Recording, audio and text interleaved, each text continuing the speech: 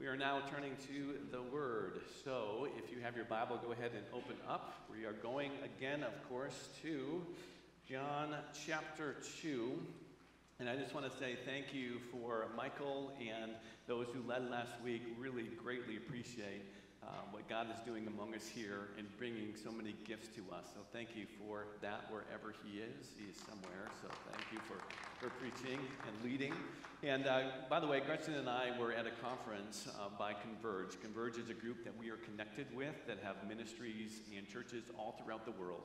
And so there's about 10 couples or so who gather together for an intensive to think about our ministry now, our relationship now personally and together with a focus on the future. And so we took lots of notes, we did a lot of praying, a lot of time talking, and have some takeaways for the future. And so it was a great time to connect together with her, spend some time together, and of course grateful to being back together here this morning.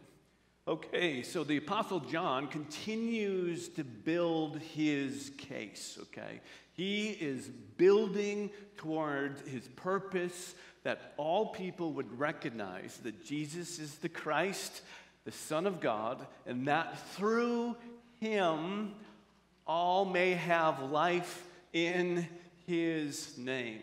The theme verse for John is found in chapter 20, verse 31, and I'm going to have us repeat this a number of weeks so we can have it memorized. If you go to the next slide, here it is, John 20, 31, and let's just say this together. So here we go. These are written so that you may believe that Jesus is the Christ, the Son of God, and that by believing you may have life in his name. And so that is the whole point of the Gospel of John.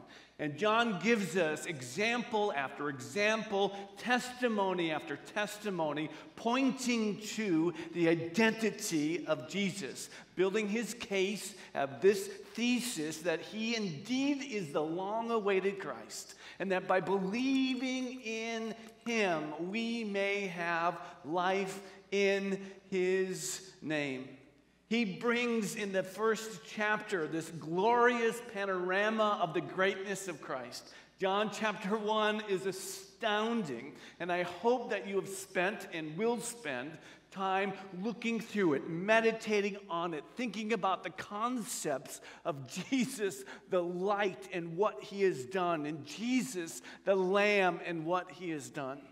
We see John the Apostle bring forward testimony of the John the Baptist, who calls Jesus, of course, the Lamb of God who takes away the sin of the world. John the Baptist then identifies Jesus as the Son of God. And Jesus then starts calling men to follow him. And when he calls them, he changes their identities, changes in some cases their names, who they are, and what he sees for them in the future. And when people see this, and when we come to him, indeed, he changes us as well. These first followers of Christ then identified Jesus as the Messiah, the Son of God. And so John continues to bring this evidence together and continues to put these stories and teachings together. This morning, we're going to cover all of John chapter 2, and it's a lot. And you can say, well, how are these stories related? And I'm telling you, the stories are related because John, again, is bringing this first miracle that we'll see in Cana, and we'll see then Jesus clearing the temple, and then we'll hear about what he says about himself and what he says about humanity.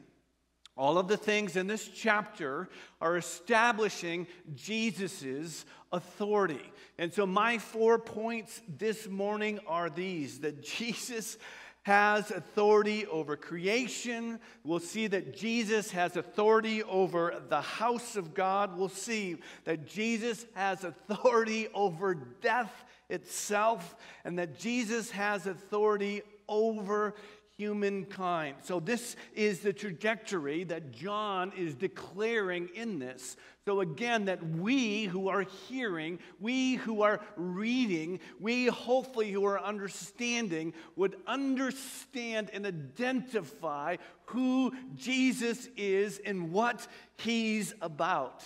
And so my hope for us is that if you're a believer, that your faith would be strengthened, that your heart would be encouraged, that your mind would be informed, that you will declare, because of what is written, who Jesus is, that your faith will be encouraged and informed. And those of us who are perhaps on the edge or who are a little bit on the outside still investigating, I want you to consider what he did, what was said about him, what he said about himself as you continue to investigate who is this one named Jesus. So that is the goal and the aim, that at the end of this, that your faith may be built upon the solid foundation of Jesus, who again is the Christ, that you will trust him greater, you will love him greater, you will worship him greater, because he is greater than and over all things. Okay, so that's the aim this morning. So here we are, John chapter 2, and we're going to just work through this section by section, starting with verse 1. It says this: on the third day, and if you're reading along, there's 3 days. John is just going chronologically. John the Apostle, it says, on the third day, there was a wedding at Cana in Galilee, and the mother of Jesus was there. Jesus also was invited to the wedding with his disciples. Now, when the wine ran out, the mother of Jesus said to him, "They have no wine." And Jesus said to her, "Woman, what does this have to do with me? My hour has not yet come." His mother said to the servants, "Do whatever he tells you," right? That's an interesting start, right? We see this interplay of Jesus and his mom. It's put in historical context. And obviously, Mary knew some things about Jesus not everybody knew about, right? She knew personally and intimately that this indeed was the Son of God. And so this is kind of an interesting interchange as they're talking, and Jesus says, "It's not my time," but Mary knew, hey, just do whatever he tells you because I know he's going to do something, right? So here they are. It's an awkward and embarrassing situation for the host. So what happens next? Verse 6.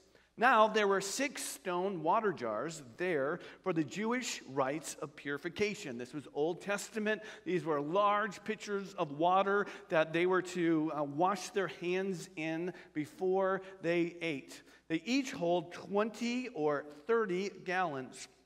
Now Jesus said to the servants, "Fill the jars with water." And they filled them up to the brim. And he said to them, "Now draw some out and take it to the master of the feast." So they took it. Now when the master of the feast tasted the water, now become wine, and did not know where it came from, though the servants who had drawn the water knew, the master of the feast called the bridegroom and said to him, "Dude, everyone serves the good wine first, right? Where people can taste it a little clearer. And when people have drunk freely, then they pour out the poor wine. But you have kept the good wine until now." This, verse 11, the first of his signs, and you'll see this in this chapter and other places. John is giving signs that point to the identity of Jesus. This miracle, the first of his signs, Jesus did in Cana in Galilee and manifested or made known, showed a foretaste of his glory. And his disciples believed in him. So what we see in this passage is this, that Jesus has authority over creation, okay? So this miracle was taking one thing and making it into something completely different, okay? This was not like a piece of marble, and an artist comes and sees this rugged piece of rock and takes a chisel and through time makes it into a sculpture, okay? Taking one thing and manipulating it, but it's still marble. It's not that type of situation. He took water, and we're talking gallons and gallons and gallons of water, not just a little thimble, not just a cup, even though that would be amazing, right?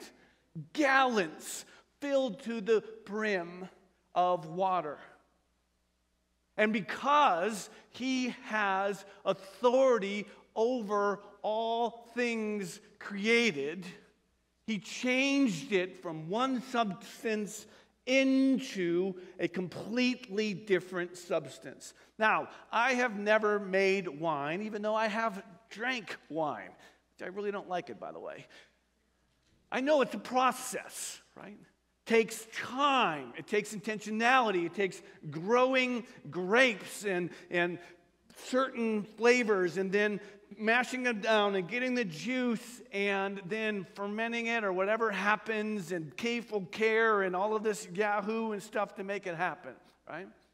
Jesus, with just a word, could change one thing to another thing. So the question is, well, why is that a sign? Okay? Well, the good Jewish boys and girls learned their Old Testament. In the Old Testament, there are numbers of things recorded where God himself changed one thing into another thing. Many instances of this. For instance, he changed dust into a human being. He took a piece of wood and turned it into a snake, and then the snake changed back into a piece of wood. Thank you, Moses, as he threw down the staff before Pharaoh. He can turn water in the Nile into blood. He can turn dirt into gnats. He can turn dew into manna. Now, the Jewish people knew their history and knew that only God could transform one thing into something completely different. And now we see Jesus doing the same thing. That to them was a sign pointing to by what he did, not just by what he spoke, but what he actually did, pointed to his true identity. This miracle was more than saving the embarrassment of the host. It was a sign declaring that the one who could change one thing into something else was indeed the one who had authority over all creation. And by the way, this was a foretaste of many other miracles in which we see Jesus multiplying or changing or stilling creation. And so those who understood this, and John brings it to our attention and say, listen, this man did this miracle unbeknownst to the taster of the wine, who verified this was a true change. This was the best wine. And by the way, this is a foretaste of the great and glorious wedding feast that you all are invited to if you're in Christ as the bride.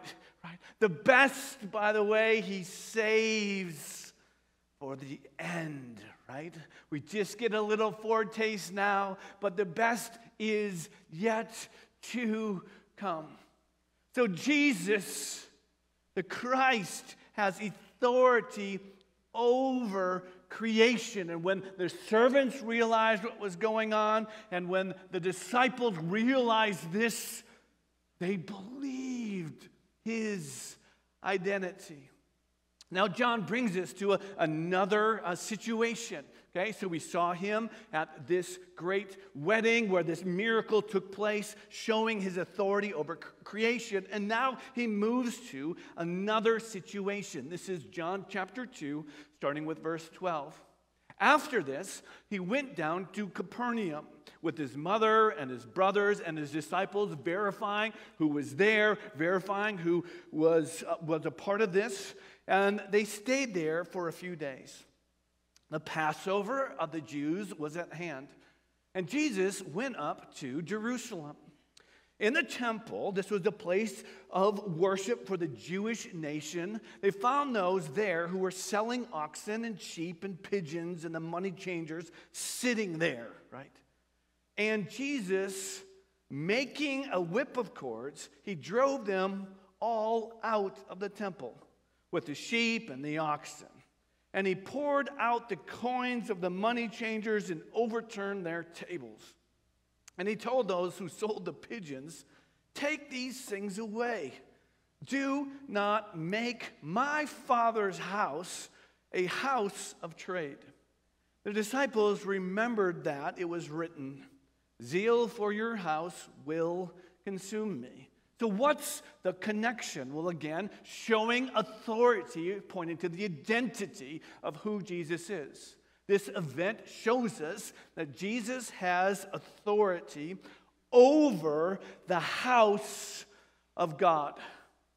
Jesus cleansed the house because he owned the house, right?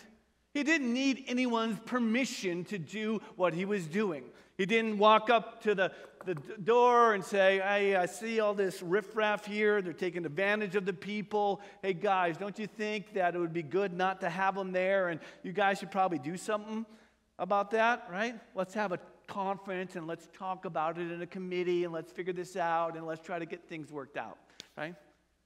Yeah, none of that stuff. He walked around. He saw what was going on. And as the owner of the house, the focal point, being part of the Trinity of worship, he didn't need anybody's permission, right? He says, "I ain't having none of this, y'all," right? Started to drive them out. Get out of here. Get out of here. This is not the purpose and intent of this place. We know that Jesus said that the house of God should be a house of prayer for all the nations. And those who were stewards, who were overseeing this house, had perverted it into something other than God intended.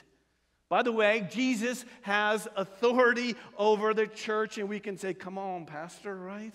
He has the right to do with it as he wants to do with it.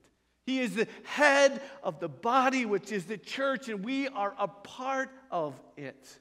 God can do in his place of worship, in his house of prayer, what he decides he wants to do. And we have a responsibility, we have a right, we have a place, but we are all under his authority. And so when Jesus walked into the temple, right, and he did this and made the Pharisees, the religious leaders angry, because they thought that they had the right to this place. And who was this young upstart? Who does he think he is? Who does he think he knows what he's doing? And they were ticked. Jesus could do what he did. You know why? He had authority over the house of God.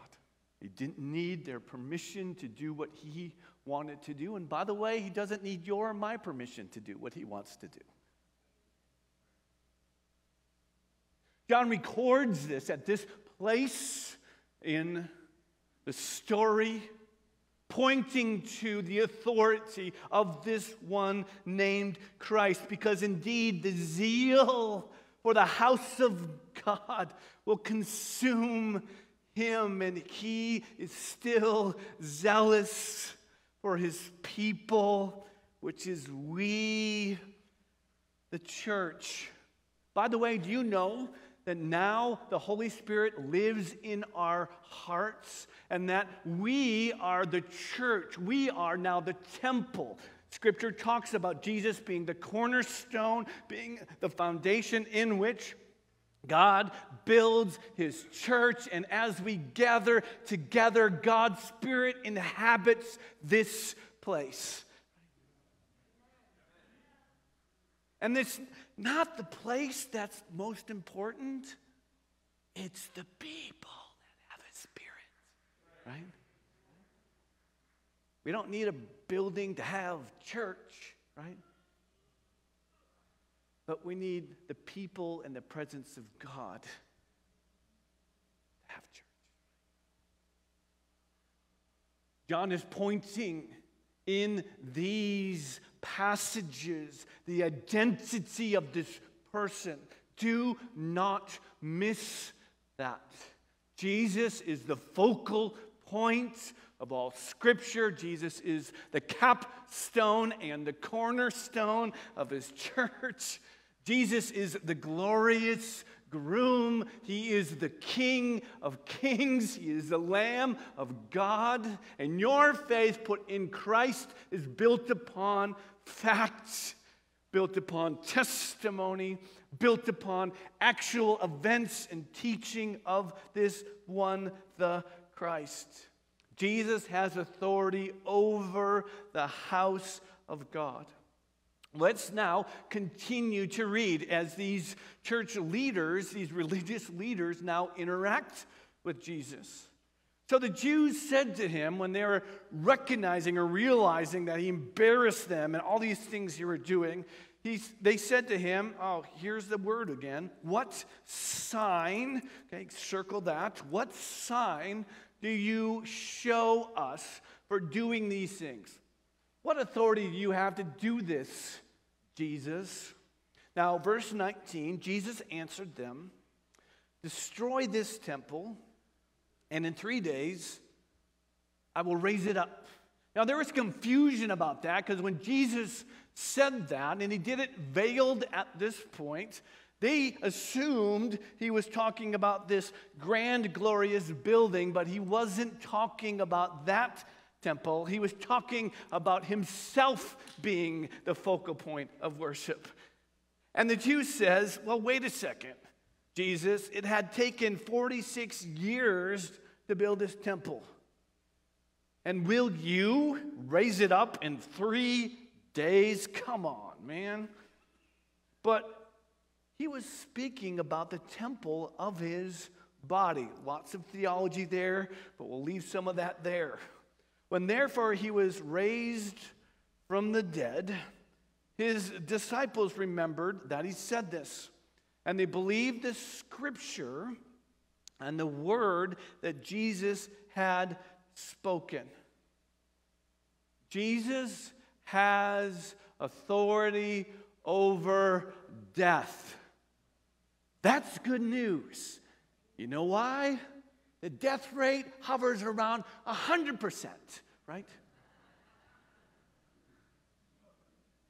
If Jesus doesn't have authority over death, we all got problems, right? So Jesus was saying, hey, you know what authority I have?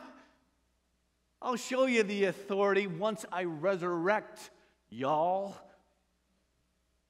Because not only do I have authority over the house of God, but I have authority over death itself. My resurrection will prove what authority that I have. And at this point, it was veiled what he was going to do, but the disciples remembered, and as they looked through the Old Testament, they saw indeed that the Messiah would be giving his life for the ransom of the world, right? They understood, but they were veiled at this time. And if you need any evidence that Jesus is indeed the Son of God, we have to look no farther than the resurrection, right? No one has been resurrected before or after Jesus at the current point. Now you can say, well, wait a second. Wasn't there people who died and then came back to life? Yes. And guess what? They died again, right? Lazarus, was he resurrected? No, he was revived. Then he died. And there have been people who have come back, so to speak, from the dead. That's different than the resurrection. That's different than getting a new body of living forever and ever and ever and ever. He is the first to rise, to be resurrected from the dead. Overcoming death and Hades and hell itself, because he has authority over them all. The hope of our resurrection does not rest in our good works, but rests in Jesus Christ, the Messiah, the Holy One who rose from the dead. Right? That's why we must believe in him, because there's no one else like him. All the religious leaders who have ever lived, all the Buddhas, all the prophets, all of the people out there, guess what? They're all dead. Not Jesus. Reigns forevermore. And by the way, he's coming back again. The whole world will behold his glory. Who is Jesus? What sign does he give? Well, he has authority over all creation. He can do what he wants with it. Jesus has authority over the house of God, the church of God, the people of God. He has authority over that. Jesus has authority over death itself. I have to ask you, do you know him? Do you know him? Yes, Jesus in the manger, but Jesus on the horse as well, right? This is the Son of God. And John, the evangelist, the apostle, perhaps the best friend of Jesus himself, are stitching these things together one after another, so that we can know and believe and have life in his name. Jesus has authority over death. Now let's continue to read. Verse 23. Now when he was in Jerusalem at the Passover feast, many believed in his name. When they saw the signs, there's the word again, he was doing. And there's other things he was doing are not recorded, right? But Jesus, on his part, did not entrust himself to them, because he knew all people. And he needed no one to bear witness about humanity, about men and women. For he himself knew what was in man. So Jesus has authority over humankind. Jesus knew a thing or two because he's seen a thing or two. Sounds familiar, right? He knows us. He knows us collectively as a species. Why? Because he created us. He knows us individually because he knows us.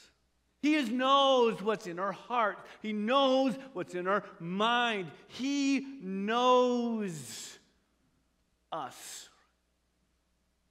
Jesus has never come up to a person and asked their name, right? Who are you? He's never done that, right? Jesus doesn't need your name tag to know who you are. Right? I probably do. He doesn't. So Jesus wasn't trying out to be God. He knew every person. Jesus has authority over everyone because he knows everyone by name, even down to the very numbers of hairs on your head. There's no person that Jesus does not know. But the question is, do we know him? Right?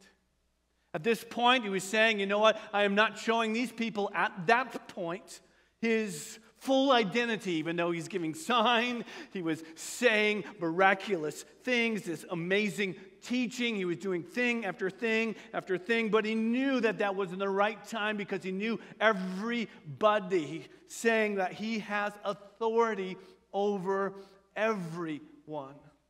Jesus has authority over humankind, made us, walks with us, still knowing us, invites us to walk with him, and will reveal himself fully, and will ask us to give an account to him. That is the truth of the gospel. Regardless if you believe in him or not, that does not change his identity, right? He is indeed Lord, and Jesus indeed has authority over humankind. Now, as we continue to go through this gospel, and we're going to go for 16 weeks, we're going to go to about chapter 6 at the end of that. Next week, we are jumping into one of the most beloved and probably well-known chapters of all of Scripture, John chapter 3. We'll see Jesus interacting now with a religious leader, and we'll see him talking about the importance of being born again or born new, and we'll discover some of the things that he challenges and speaks to us. But before we get to this, understand John is setting us up, right? Setting us up as he is the light, he is the Lamb, he is the life, he is the Son of God, he is the Messiah. And as you read the book, you will see thing and thing and thing and thing and thing again. My hope is for you and for all of us that we, the church, would treasure Jesus more than anything.